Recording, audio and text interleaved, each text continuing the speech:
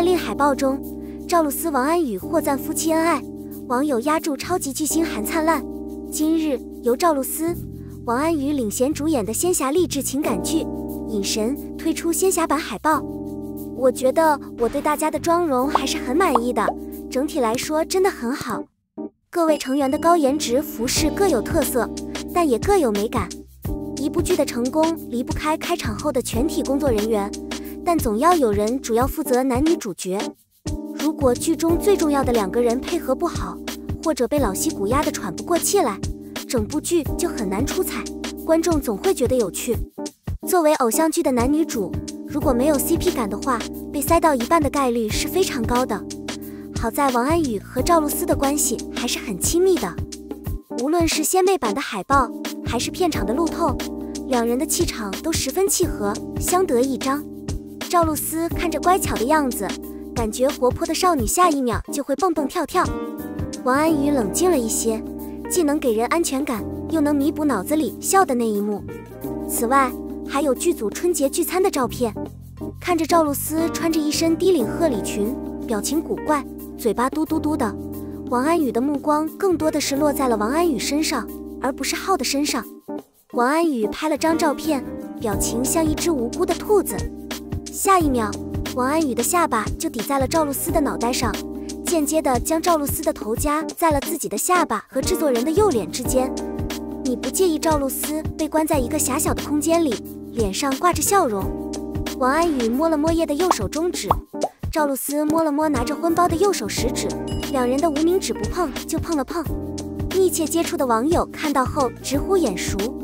演员早晚一起演出50多天，彼此非常了解，2人在剧中成为情侣，熟悉了才会有 CP 感，已经有夫妻之类的波澜了，关系也很熟了。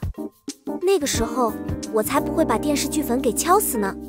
看到了赵露思的百变 CP 感，除了男主王安宇之外，男二李娟也让网友们非常期待。璀璨星汉、钟中生为嫁成少商的袁山剑和神隐中的2个更惨的男人，已经被寄予厚望的赵露思和李玉3个人都想让李玉成为男女主角。哈哈，2人的照片比楼主的好心还差。2个男人的时候，李觉的习惯就是保持距离，心疼他1秒。除了女主和女主的 CP 线，还有隐神的美女齐聚一堂。除了赵露思，还有新人曹畅、戏骨薛佳凝、颖儿加盟。该剧不仅有美颜控福利，在服装造型和头饰上也很讲究。总之，管理层不花钱也能拍出像样的 S 剧。神医说，拥有至高神通的真神之子古今在机缘巧合下结识了动人的新一代凤凰风音，从此走上了以爱情、友情、爱情为中心的寻找风音仙缘之路，肩负着维护世界和平、百姓大义的重任。这部剧是当下最火的偶像剧模式，亲情和友情构成一。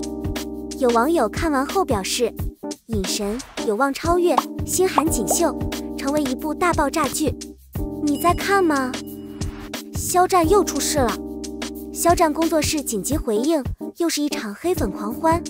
如果说娱乐圈里有谁想要重启2020，那么肖战一定是这个人。2019年，肖战一火，资源接二连三，让娱乐圈大部分人眼红，红的人很多。而肖战在2020年初就遭遇了一场灾难，从全网爆红到全网黑不过是一夜之间，就像当初突然爆红，突然陷入舆论战一样。然后就是将近2个月的沉寂，期间肖战没有发文也没有解释，默默承受着批评。一转眼，4月如期而至，春天也如期而至。而与此同时，肖战的春天也悄然来临。4月10日，肖战自227事件后首次更新社交媒体，晒出一张梅花图，这让期待已久的粉丝们非常兴奋。这也是肖战回归大众视野的第一步，反响不错。虽然一些黑粉再次对这幅画做了非常过分的解读，但是经过这件事之后，肖战的粉丝们也理智了很多，不再主动为肖战拉黑。这幅画出来后，不少网友对这幅画进行了一些解读。更有识者，肖战虽然在这场危机中受伤，但依然不死心。但是没过几天，肖战就唱起了梅花赞，网友这才知道这幅画是用来做宣传的。不过小编还是觉得这幅画有肖战想要表达的意思，而且肖战也在暗示自己想要高贵如梅花。这几件事是肖战回归的开始。随后肖战官宣代言了李振国，海报中的肖战笑得很温柔，笑起来可以温柔到我们的心里。4月20日，肖战再次在某社交平台晒出照片，这组照片再次登上热搜。因为没有文案，网友们也开始了自己的想象，开始赋予各种含义。在这些网友的说法中，小编比较认同一个说法：暗中点月的小王子，行走在黑暗中，与光相伴，与肖战一起触摸美好。在肖战至暗的时候，远方总有一线光在等着他。总的来说，小编是支持肖战的。每次看到这个男孩，我都觉得很温暖，总能给我一种新的感觉。肖战有很多可能，他的每一次出现都会给我们带来不一样的惊喜。当然，肖战的回归只是时间问题。近日，肖战的新剧《狼殿下》频频上热搜，看来距离开播也不远了。狼殿下可以说是未播先火。肖战虽然不是这部剧的主角，但是还是很有意思的。从这几年的作品可以看出，他虽然不是科班出身，但是非常努力，这也是肖战吸粉的点。